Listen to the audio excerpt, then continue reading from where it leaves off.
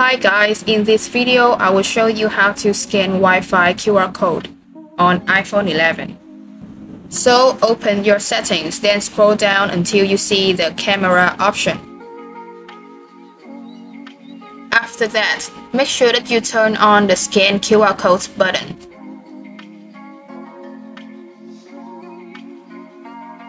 Now you can use your camera to scan the QR code. You just point your cameras towards the QR code. Then you can see the camera shows you a yellow button, then you tap on that. And also there is another way for you to scan the QR code. Now you go to settings again. Then you choose the control center option. Tap on the plus icon at the code scanner option. Now it will become a shortcut and you can open it by swipe down from the top right corner of your phone.